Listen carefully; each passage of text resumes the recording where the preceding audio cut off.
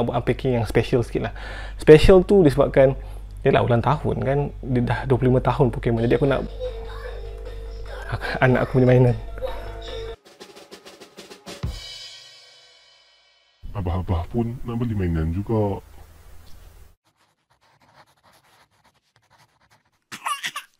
Yo, Assalamualaikum, selamat pagi, selamat tengah hari, selamat petang dan selamat malam kepada semua. Nama aku Eddy dan selamat datang dan kembali ke channel aku eddyfazly. Jadi aku nak ucapkan selamat ulang tahun yang ke-25 kepada Pokemon Company kan. Pokemon lah.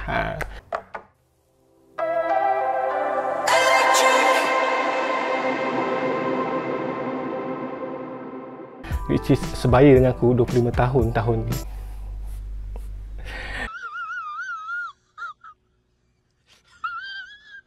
Video hari ni dalam segmen MenanAbah di bawah slot Pokemon Tuning Card Games, aku nak buat satu video special sikit bersempena dengan ulang tahun ke-25 Pokemon ni lah. Dia tak adalah special sangat pun, tapi dia bersempena. Dia special lah sebab aku buka produk yang agak best lah, di mana kita nak buka Shining Fates lagi. So aku ada beberapa produk. Aku ada pin box daripada Shining Fates dan Shining Fates Pikachu V-Box. Ada banyak lagi produk Shining Fates kat bawah ni, tapi aku akan ambil nanti. Which produk-produk ni adalah hasil pinjaman daripada bro Syed. So thanks to the bro Syed sebab pinjamkan kat aku. Jadi aku boleh buka banyak Shining Fates siang ni. Kau tengok video ni siang ke malam? Siang kan?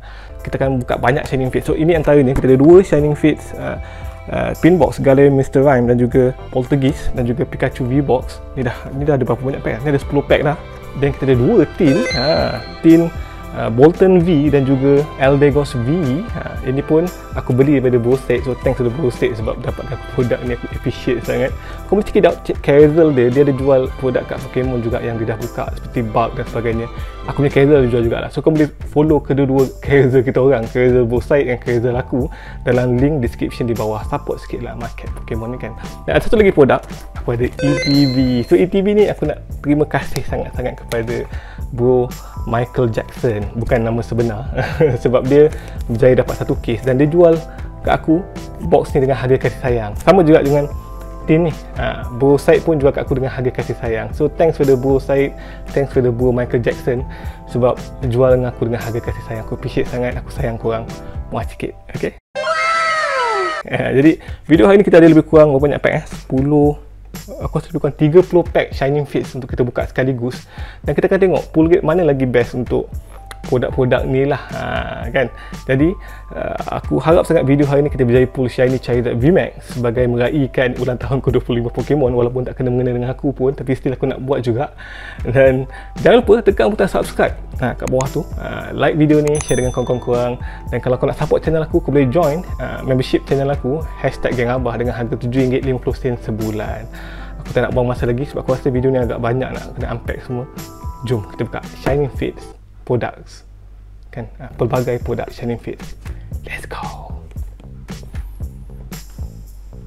Okay guys, so kita ada Playmate Hidden Fates, di mana aku pakai Playmate ni sebab kita ada Shiny Charizard kat sini dalam percubaan untuk menarik Shining Fates punya Charizard VMAX, Shiny Charizard VMAX, di mana kita ada dua tin, kita ada dua pin box, tak muat lah, ada Pikachu V-Box, dan juga kita ada ETB. So ada 30 pack lebih kurang dalam video ni. Jadi aku akan buka satu-satu dan kita akan buat battle. Sama ada kau boleh pilih korang team apa nama dia? Team pin box. Okey, ni kan kira satu team pin box. Bukan team box. Kita tiga satu team lah, 10 pack. Kita kira ikut box lah. Kita ada team box. Team pin box dan juga team Pikachu V, kira team box. Dan kita ada team tin. Team tin dan juga kita ada team ETB. So kau boleh pilih sama ada kau team box, team tin ataupun team ETB. Jadi kita akan buka satu-satu dan kita akan unpack satu-satu ikut flow, so korang boleh enjoy setiap pack dengan baik lah. So kita akan mulakan juga dengan team box dulu. Since ini bukan box aku, ini kad ni adalah Bro Syed punya. So thanks to the Bro Syed untuk pinjamkan kat aku. Dan kita akan dapat tengok pull rate dia macam mana, sama ada box lagi better atau tin lagi better ataupun ETB lagi better. Jadi kau buka satu-satu, kau tunggu jap.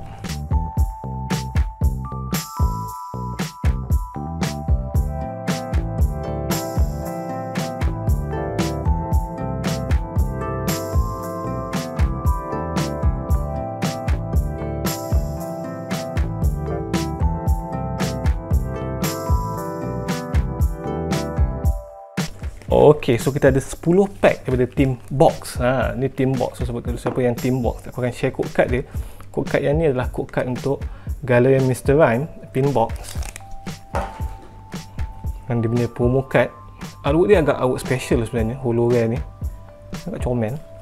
Dan kita ada pin dia juga. Galerian Mr. Rhyme. Kan? Galerian Mr. Rhyme kan? Yes. Ini adalah Gen 8 punya Pokemon. Dan kita ada box kedua, kita ada Map Party Pin Collection Poltergeist. Artwork dia cantik, holo dia sangat cantik sebenarnya.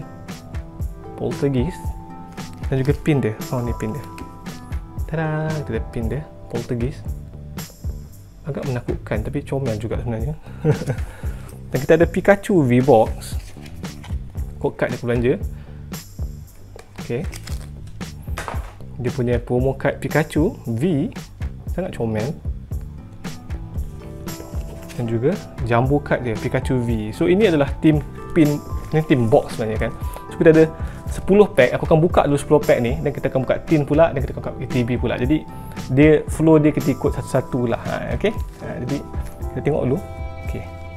Kita mulakan dengan Pikachu punya pack dulu. Sebelum kata box ni punya pull rate pun agak bagus. Oh, tapi malangnya code card aku tak boleh bagi sebab code card aku nak claim untuk game aku. So good luck guys. Dia dah kot sleeve aku dah prepare dah. So good luck kepada kita. Kita ada Dartrix, Rotom dan misi utama kita adalah untuk memburu Shiny Charizard VMAX. Which ini bukan box aku. So kalau pull memang tahniah kepada bro Syed. Kita mula dengan Shiny Galarian Darumaka dan juga Zarud Rare. Okay, not bad. First pack Magic. Pack pertama dah ada hit dah sebenarnya guys. So kita ada 30 pack bersempena dengan ulang tahun ke-25 Pokemon guys. Kita ada Galarian Darumaka Shiny Baby. Satu hit untuk team Pikachu team box lah. Okay, pergi ke pack kedua. Code card aku tak boleh bagi sebab aku main online. Sebab aku masih perlu nak memburu Shiny Charizard VMAX yang online punya version. Physical pun aku tak pull lagi. So kedua-dua ni nak kena pull lah sebenarnya. Kita ada Yanma, Snom, Kyufen, Goki. Reverse holo Hoshi saja dan holo rare NDD. Tak ada apa yang menarik. Dan aku tengok ada orang pull daripada daripada Pikachu V-Box ni Charizard VMAX. So benda-benda macam tu agak random sebenarnya. So tak kisahlah box apa kau buka, pull rate dia agak random. Cuma orang kata ETB lagi better lah since ETB ada 10 pack kan. Ada Rotom, Rusted Shield, Eldegoss yang comel, Rowlet, EV. Aku suka EV ni, dia tengah berenang. Pandai berenang EV ni. Dan Mopeko, yang ni pun comel Mopeko ni. Ada Buizel, Nikit. Reverse holo Snom saja. Dan holo rare Galarian Weezing. Aduh yai. Dan pack terakhir untuk Pikachu V-Box. So kesemua ni dikira sebagai team box So kalau korang rasa box pull rate lagi better daripada tin, lagi better daripada ETB, kita tengoklah kalau luck korang pilih box ni bagus ke tak. Eldegoss, Gym Trainer, Cramoran, Shinx, Nikit, Rowlet, Trapinch, Buizel. Alamak, aku dapat reverse holo dah. Kita ada reverse holo Professor Research. Dan Yan Mega. So satu saja hit untuk Pikachu V-Box. Tapi tak apa, kita ada lagi 2 box sebenarnya untuk team box. So kalau korang team box jangan risau, masih ada chance untuk pull something lagi. Alright, so satu saja hit. Pergi ke team Poltergeist. Adalah team Poltergeist. Box Poltergeist. So pin box hanya ada 3 pack sahaja. Pikachu V-Box ada 4 pack. Kan 4 kan? Yes. So setiap team akan ada 10 pack lah. Jadi balance lah sebenarnya aku nak buat macam tu. Ada Rusted Sword, Snom, Hoshi, Rowlet, Mopeko yang comel juga. Nampak? Comel gila. Ada Spinarak, Twaki reverse holo dan Rillaboom. Cantik je evolution dia. Twaki ni artwork dia pun baru sebenarnya. Agak cantik. Kita tak nampak lagi shiny full art ke apa ke. Baru ada satu shiny baby dia daripada 5 pack Total 5 pack dah buka dah. Siapa team box, cuba komen sikit sama ada korang team box ke tak. Kita ada Dartrix, Eldegoss, Yanma, Koffing, Mopeko yang comel, Hoshi, Spinarak lagi. Asal reverse holo je ni. So kalau korang tahu reverse holo ni slot shiny Pokemon. So kalau tak ada, tak adalah. Kita ada Cinderace V normal art. Sekejap mana sleeve aku. Okay. Aku dah prepare sleeve lah, just in case terpull Charizard. Terpull confident macam terpull. So 2 hit so far untuk team box. Kita pergi ke pack terakhir untuk Poltergeist punya box, pin box Poltergeist. 1, 2, 3, 4. Alright, kita ada Fighting Energy, Team Yell Towel, Eldegoss, Luxio, Guki, Buizel, Yanma, Trapinch, Shinx. Kita ada Gold Card, Eternatus V, Secret Rare guys. Ini Secret Rare. So kalau tak tahu, Secret Rare bermaksud nombor dia, bukan ni Shiny Vault, tak kira Secret Rare lah, dia kira Shiny Vault lah. Shiny Vault Secret Rare Eternatus V. Sangat cantik guys. Dan Mopeko V, double hit guys. Terkejut kita. Tanjat boboy. Double hit daripada pack terakhir, daripada Poltergeist V pin box.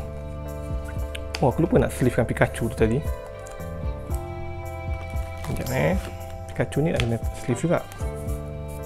Ok, so Poltergeist dengan Pikachu dah boleh tak tepi dah. Kita pergi ke team Mr. Rhyme. Ke team Mr. Rhyme lah, box Mr. Rhyme. Dia masih satu team yang sama, which is team box. Sebab kita kira box-box ni satu team je, senang. Sebab so setiap team akan ada 10 pack lah, bagi balance sebenarnya. Dan kita dapat Secret Rare tadi, agak cantik. Gold Card Eternatus V, first time aku pull tu dalam video aku. Kita ada Mopeko, Spinarak, Buizel, Rowlet. Galarian Weezing, Shiny Baby. Sangat comel, sangat handsome sebenarnya. Dan Zerut Rare sahaja. Wow, Galarian Weezing ni playable untuk deck, tak silap aku. Sebab last time Japanese card dia pun agak mahal lah sebenarnya. Aku nak tengok kat lain, pin box ni semua yang dah tak kena-mengena, kena tak tepi. So ini hit so far untuk team box dan Galarian Weezing. 2 pack lagi untuk team box.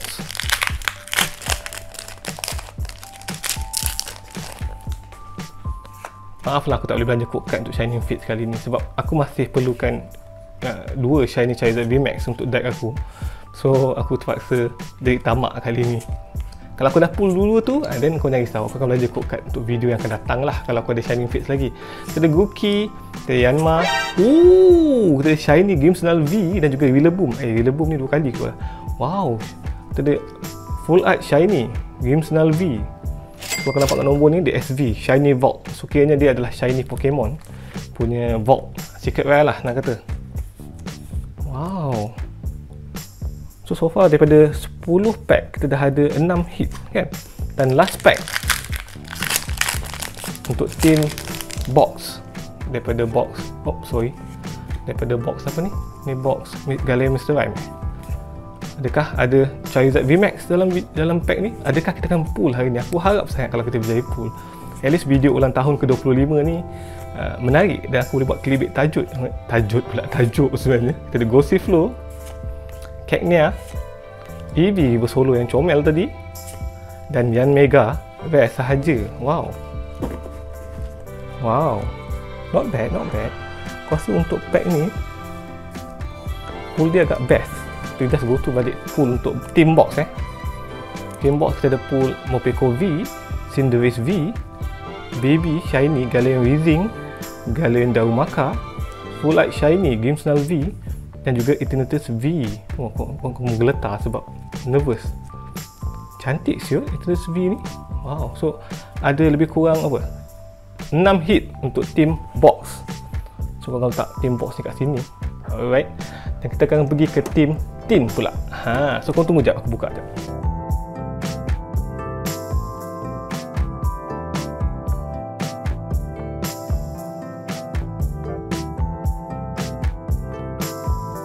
Okay, so ini adalah team tin ya.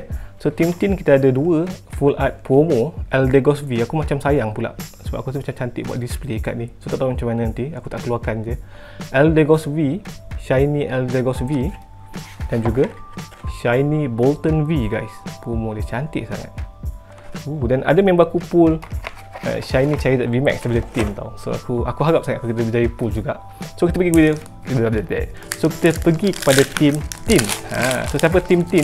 cuba komen sikit. Macam aku prefer tin ETB sebenarnya, sebab aku suka ETB lagi. 4. Gulat kepada tin.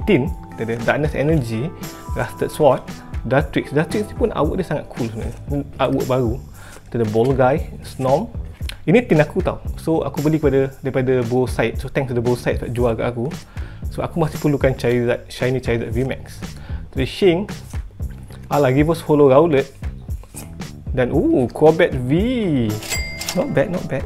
Ada hit at least. Crobat V ni kalau kau tak tahu, dia playable, which is dia function untuk deck. Dalam online aku punya deck pun aku banyak pakai dia juga. Satu hit untuk tin daripada tin Eldegos tak silap aku. Ok, 1, 2, 3, 4. Ok, dan pull rate untuk Shining Fates ni agak random lah. Cuma kalau ETB, aku tengok pull rate untuk ETB lagi better, sebab banyak kad dia dalam tu. Banyak hit boleh pull daripada ETB. Aku dengar ada 9 hit. Kita ada Amazing Rare je, Vertal aku dah pernah pull sebelum ni, dan juga Zerut Rare sahaja. Wow, 2 hit so far daripada 2 pack untuk tin. Kalau dia berjaya hit ke semua semua pack, ataupun 10 hit daripada 10 pack, itu power lah. Tapi yang team box tadi dah ada secret rare, so aku rasa secret rare lagi handsome sebenarnya. Kalau tengok daripada mendahului, secret rare lagi power kan. Nanti kita buat point-point sikit lah. Okay, Snom, kita ada Coughing, Cagnia, Gossiflow. Kita ada Galarian Surfetch. Aku geram tengok kening Mamat ni. Cantik shiny babies ni. Wow. Dan, kita ada Crobat VMAX, double hit guys. So, wow, Crobat VMAX dan juga Galarian Shiny Surfetch. Shiny Galarian Surfetch. Okay, handsome. 4 hit so far daripada 2 pack, 3 pack Wow, power. So tin punya pull rate pun agak best sebenarnya. Kita pergi ke pack keempat daripada tin 4. Tin Eldegos tadi kan. Kita ada Luxio, kita ada Pelbagai, Tropius, Snom, Qfen, Grookey, Buizel, Yanma, Reverse Holo Rusted Shield, dan juga Boss Order. So tadi yang hit tu pergi ke pack tu sebenarnya. Dan kita pergi ke pack terakhir untuk tin Eldegos. Masih lagi dalam tin. Right. 1, 2, 3, 4. So kalau korang tanya kenapa aku buat macam tu, kalau korang tak pernah tengok video unpacking aku buat macam tu supaya card yang rare akan terletak di belakang sekali lah.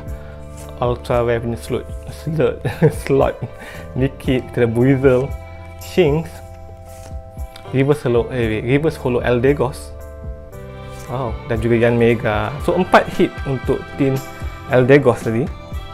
Not bad lah, 4 hit. So kita pergi ke tin Bolton V, Shiny Bolton V. Alright,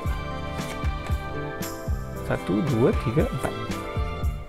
Okay, kita ada Fighting Energy, Twaki yang comel, Floatzel, Rotom, Eevee yang comel, Morpeko yang comel, Tutel yang comel juga, Nikit, Grookey, Reverse Holo Professor Research, dan Zerut Rare. Tak ada hit untuk pack pertama. Tapi itulah, Shining Fates ni seronok sebab kau ada Shiny Vault, which is slot Reverse Holo pun kau boleh pull something. So set ni sebenarnya seronok untuk dibuka lah, regardless pull kau macam mana pun, walaupun dapat Shiny Charizard. Tapi kau ada Shiny Babies, kau ada Shiny Full Art V dan VMAX, kau ada Secret Rare macam Eternatus V ni, so dia agak seronok untuk dibuka lah. Kita ada Tutel, Spinara, Qfen, alamak dah nampak lagi Reverse Holo, Gossiflow, Tutel Reverse Holo, dan Frostmoth Holo Rare. Pack ketiga masih tak ada hit lagi untuk team Bolton V tapi as a whole dia adalah team tin. Susah sebut lah sebab dia sebut benda sama, team tin, macam tin dengar.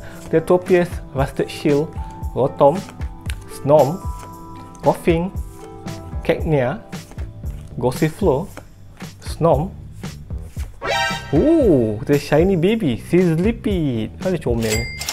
Wow. Dan yang mega rare sahaja. So ada satu hit at least untuk pack ketiga daripada tin Bolton V. Kan tak salah aku yang kanan ni Bolton V kan. At least ada hit. Tapi sana dah ada 6 hit kan. So kita dah bawa ada 5 hit untuk tim-tim. Kita kena kejar team box. Tapi aku bukan kedua-dua tim ni. Aku tim ETB. So ETB akan buka juga selepas ni. Kita ada fighting pula. Steel Energy, kita ada Pelbagai, Tropius, Horsey, Katnia, Shinx, Nikit, Rowlet. Dan nampak dah reverse holo dia. Kita ada reverse holo di Sidwai dan Zerut. Zerut ni banyak gila keluar. Geram pula aku tengok. Wow, nampaknya satu hit saja so far untuk tim untuk tim Bolton V ni. Adakah dia berjaya membuat comeback daripada pack terakhir ni? Aku tak tahu. Alright, kita ada Psychic Energy, Twaki, Cramoran, Rotom, Snom. Snom ni mulut dia macam pelik sikit kan. Kita ada Trapinch, Nikit, Buizel, Shinx. Kita ada Shiny Orbital dan juga Boss Order. So 2 hit Shiny Babies daripada tin Bolton V. Tapi as a whole ada 6 hit lah untuk tim tin. So, kita tengok apa yang kita pull. Just a short recap. Kita ada Crobat V, kita ada Crobat V Max, kita ada Yveltal Amazing Rare, kita ada Shiny Orbital comel, kita ada Shiny Sleepy dan juga Shiny Galarian Surfetch. So 6 hit juga daripada 10 pack. Aku letak kat sini. So ini adalah team box. Ini adalah team tin. So kita pergi ke team terakhir kita, team ETB. Daripada produk yang berbeza yang kita buka hari ni.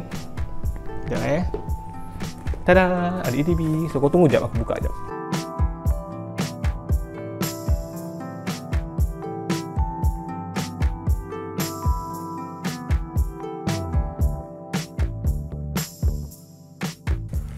Pack untuk ETB.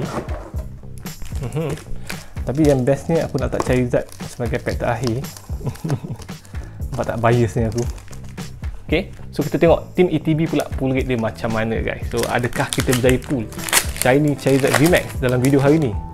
So box ni aku beli pada member aku, Michael Jeksen, bukan nama sebenar.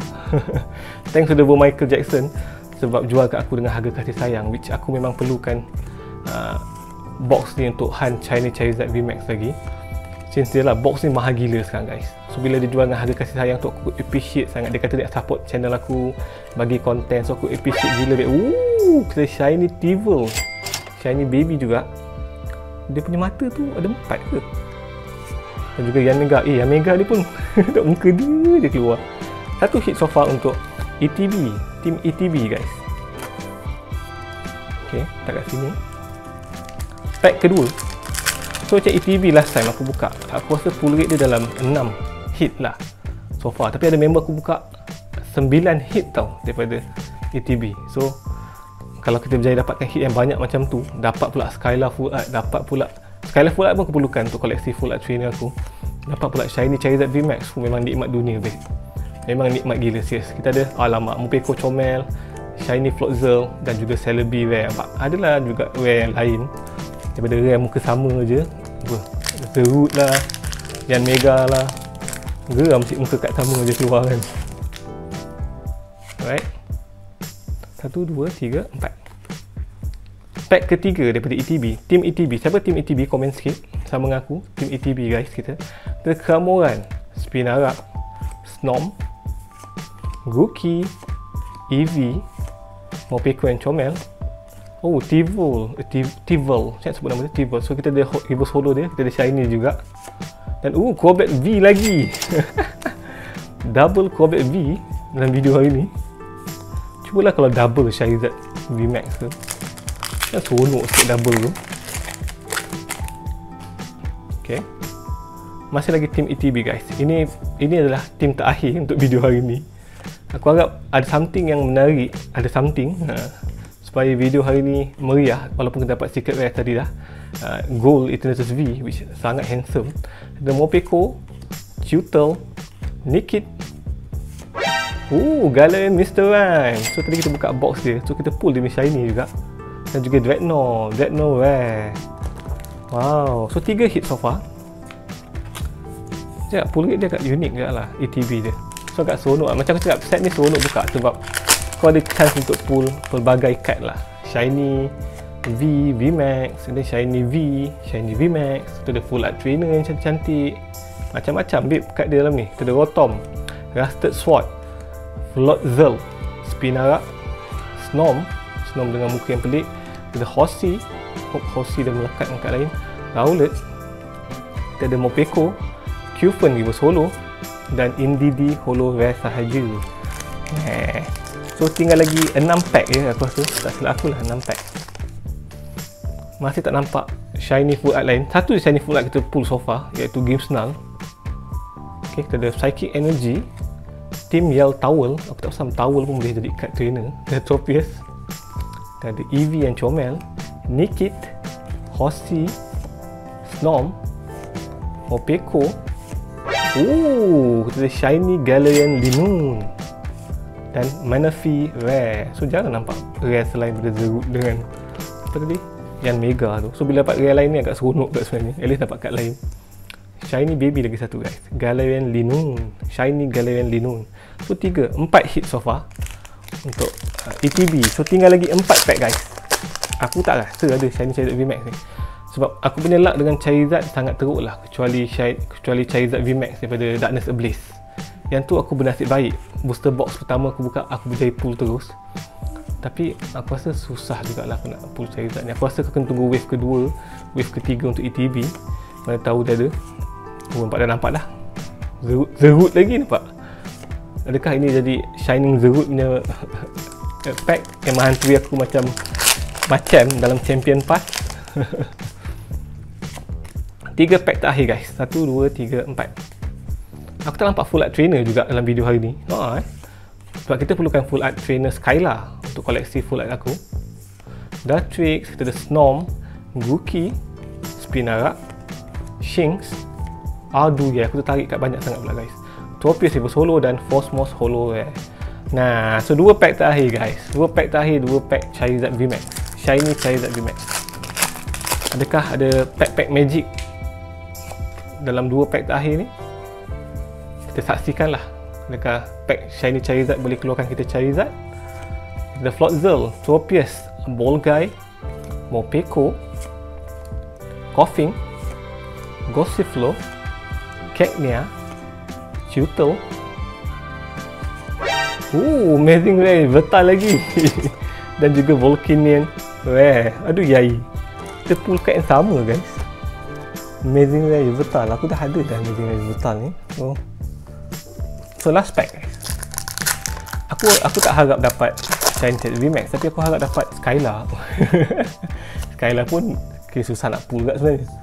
3, 4. Tapi kalau dapat dua-dua dalam satu pack, lagi gila kan? Kita tengok macam mana. Last pack guys. Keramuran, kita menikmati pack-pack terakhir ni. Tropius. Tropius ni nampak macam pokok kelapa yang menjadi Pokemon kan? Betul tak?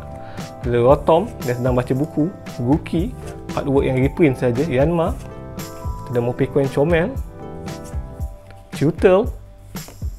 Eevee. Shiny Grookey, Shiny Baby dan Professor Research. So 6 hit daripada setiap team sebenarnya. Secara kasarnya kau nampak ada 6 hit kan. Wow, agak unik ke lah. Ada 6 hit juga untuk team ETB. So kita ada Crobat V, Jevertal Amazing Rare, Grookey, Shiny Grookey, Shiny Galarian Linoon, Shiny Galarian Mr. Rhyme dan juga Shiny Tival. So secara kasarnya aku pun tak pasti siapa yang menang, tapi kalau tengok kat sini aku rasa team box paling power. Sebab team box kau tahu dia ada 2 Shiny Baby, dia ada Shiny Full Art V dan juga Secret Rare ataupun Gold Card Eternatus V. Manakala yang ni dia ada, sebab kita dalam set ni kita fokus pada Shiny Pokemon saja. Jadi kalau ikut Shiny, kalau kita kira Shiny Baby 1 point, 1, 2, yang ni 2 point, so dah 4 point, dan ni kira 3 point sebab dia kira yang rare lagi, so 7 point. Manakala yang ni kita ada Shiny Baby 3 saja, so 3 point saja. Untuk yang ni pula kita ada 4 saja Shiny Baby, 4 point saja. So automatically nya team box team box menang. So aku agak excited lah dengan video hari ni. Walaupun kita tak pull Shiny Charizard VMAX, tapi kita pull kad yang agak menarik lah, seperti Shiny Babies macam tadi korang tengok. Cuma yang ini yang paling menarik lah bagi aku, sebab aku tak pernah pull lagi. Dan Shiny Gold Card ni sangat cantik. Bukan Shiny lah, Gold Card, Gold Black Gold Card Black Gold Card untuk Shiny Vault ni sangat cantik. VMAX ni pun sangat cantik. Macam kalau tengok yang Zacian dengan Zamazenta punya Gold Black ni, dia datang sebagai promo saja, manakala yang dua ni kena pull. So cuba korang komen sikit, dalam Black Gold Card ni Pokemon mana yang kau rasa cantik? Eternatus V ke, Eternatus VMAX ke, Zacian ke, Zamazenta, antara empat tu. Cuba komen kat bawah sikit, okay? So thank you kepada Bro Syed, thank you kepada Bro Michael Jeksen, bukan nama sebenar, sebab pinjamkan konten, sebab belanja, bukan belanja lah, sebab jual kat aku konten dengan harga kasih sayang. Aku enjoy yang packing hari ni. Jangan lupa tekan butang subscribe, like video ni, dan kalau kau masih baru dalam channel aku, kau boleh tengok video yang lain untuk support channel aku dalam banyakkan lagi revenue lah. Okay, jumpa lagi dalam next video guys. Thank you sebab menonton dan selamat ulang tahun ke-25 Pokemon guys.